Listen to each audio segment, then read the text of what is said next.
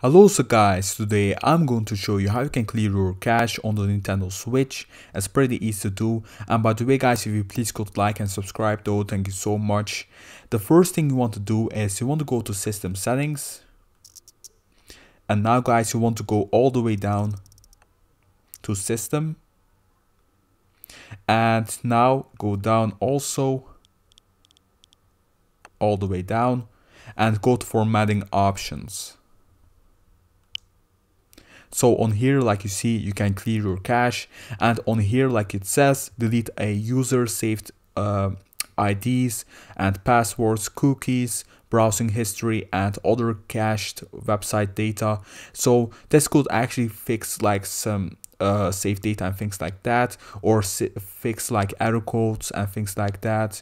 You could also get rid of the cookies like it says, and it's good to do actually, so I'm gonna do it right now. So all of Kiri's saved IDs and passwords, cookies, browsing history, and other cached websites data will be reset. And don't worry guys, it won't get rid of your data that some people said. Some people asking me that on the PS4, also on the Xbox One, so don't worry about that.